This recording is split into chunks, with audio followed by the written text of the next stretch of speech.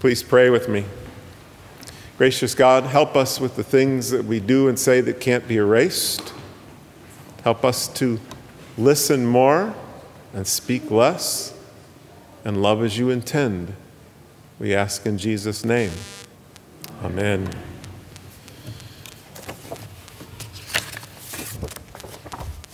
Oh, that we could erase some things. Well, I'm going to guess around 2. That's how old I think the child was that Jesus took into his arms. 2. We're not told the age of the child, so we get to guess. So 2 is my guess. 2-year-olds can be a real package. At the same time, they're still babies and very vulnerable. In 2 straight chapters in the Gospel of Mark, Jesus takes a little child into his arms and teaches his disciples a lesson. He was driving home a point. On this particular day, Jesus was once again trying to teach them about what he was going to do and what the kingdom of God is really like. He told them that he would be betrayed, arrested, killed, and on the 3rd day rise again. And this did not fit with their definition of the Messiah. It's not how God works. How difficult it is to submit to how God works. We know better. The disciples weren't getting it. The gospel writer shows us this by telling us that they were afraid to ask Jesus questions. That's a real picture. They were afraid to ask Jesus questions. And then Mark shows us how really difficult it was for them. When they get to home base in Capernaum, Jesus asks them, "What were you arguing about on the way?" And they didn't answer him. They didn't ask him questions, and now they're not answering his questions. So we're privy to a very uncomfortable scene. He asks them, and they don't answer. Well, we are told what the answer really was. They were arguing about who was the greatest. Today, when we encounter somebody who isn't getting it, we kind of knock our fist to our head and look at them and say, "Don't you get it?" And I don't know what kind of face Jesus was wearing when they didn't get it, or if he groaned, or if he tapped his head. We do know he sat down, and that's the teaching position. The disciples knew, uh-oh, he's sitting now. We're going to get a learning. And so he did. And he tells them, whoever wants to be first must be the last of all and servant of all.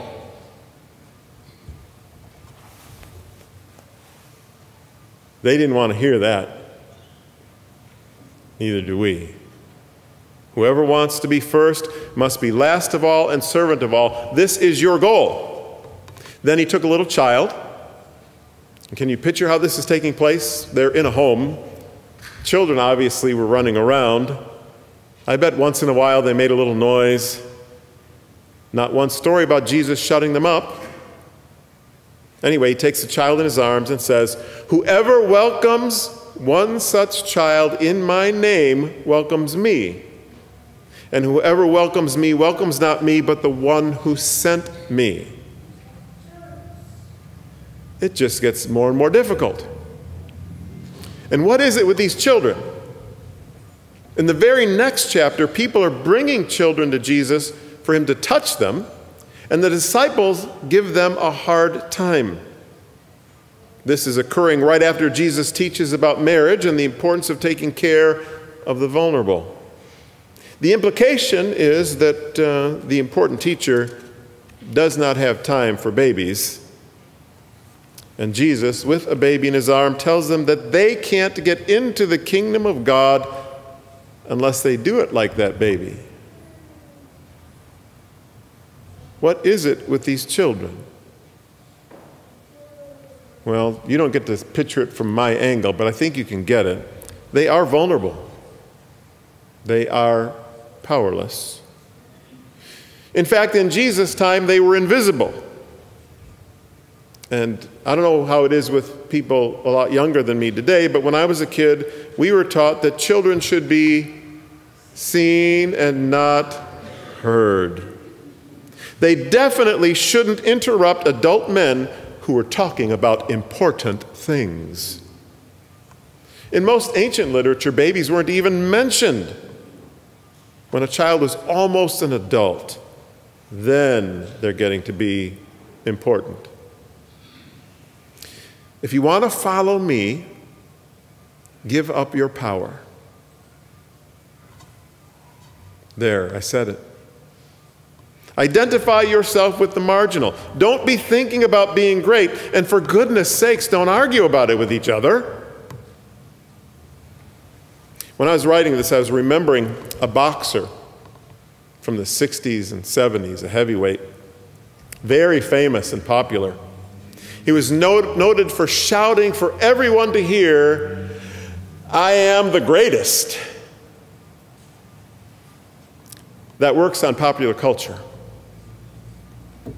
In one of my favorite songs about Jesus, the singer says, "He's still my favorite loser, falling for the entire human race." What a contrast. Instead of a larger-than-life sports figure, a better icon is a diminutive nun working with the poorest of the poor in Calcutta. Maybe she was the greatest.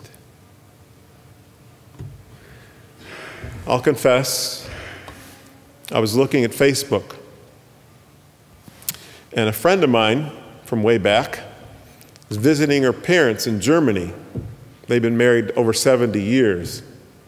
And she shared a couple pictures from a grocery store in Germany. One was a picture of a sign in German that I can't read, and the other was empty shelves in the grocery store. And the sign above the empty shelves was an apology to the grocery store's customers. They didn't have any food because they gave it to the refugees going by in buses.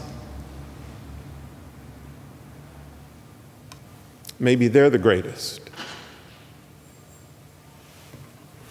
Maybe they're the greatest. This life Jesus calls us to was backwards for his disciples, and it is backwards for us too. We like the beautiful, the strong, the smart, the powerful, the rich. And we want to be all those things. Jesus tells us to look for the outsider, the powerless, the vulnerable, the children. And in some strange way, we need to be like them. Today's lessons challenge us to choose and act. And they're all very either or. Either or. They're not very Anglican passages today, which would allow us both and. We don't get that. It's either or. Over and over again in the Bible, we read about how people of the kingdom of God are supposed to act. And James today gives us an illustration when he teaches the church about wisdom. He says, if you are truly wise, if you are a kingdom person, show it by your good life. Show your good life that your works are done with gentleness born of wisdom. Gentleness born of wisdom. Don't be, either or, envious, angry, selfishly ambitious. The word there is kind of a zealousness. There are two kinds of wisdom, he says. One is earthly, unspiritual, and devilish. It's so zealous about its outcome that others are hurt. It is not surprising that some Christians see the Jesus walk as being like the greatest boxer. There's no room for second best. The other wisdom, it comes from above. Here's what it's like. You are pure, peaceable, gentle, willing to yield, full of mercy and good fruits, peaceful without partiality. It values babies. It values babies no matter how old they are, even if they are older than you. If you want to be great in the kingdom of God, you have to be willing to yield. I think that's where we say no thank you to God. Sounds nice, God, but no thank you. Other stuff you're right about, but on this one you're wrong. Don't we do that when we're really honest? Willing to yield. As I wrote it, I pictured the yellow road sign, you know, the triangle, where I would let somebody else go before me. Man, I grew up driving in Chicago. We don't yield. If you don't go, you lose. And I'll confess, I'm really bad in a grocery store. It was hard for me to use the grocery store illustration because it comes back and haunts me here. Because I'm not a patient person in the grocery store. I don't like to yield. Get out of my way. I got things to do, and mine are important. Willingness to yield, my important, for your important.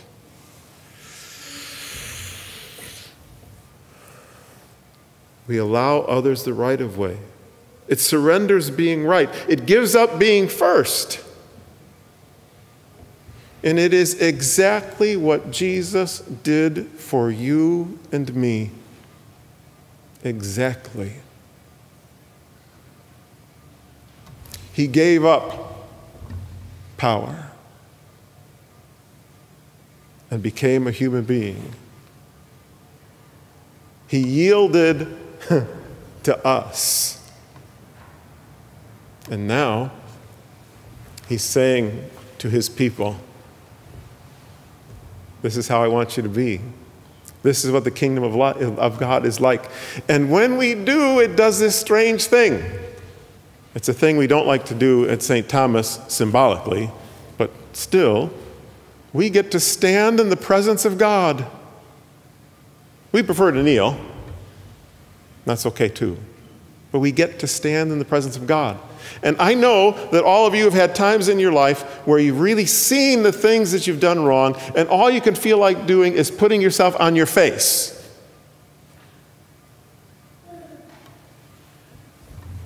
As we walk this kingdom walk, God invites us to stand. In giving ourselves up, giving ourselves away, we stand before God. That's a really good thing. That is good news. We can get off our faces and stand in the presence of God Almighty. Amen.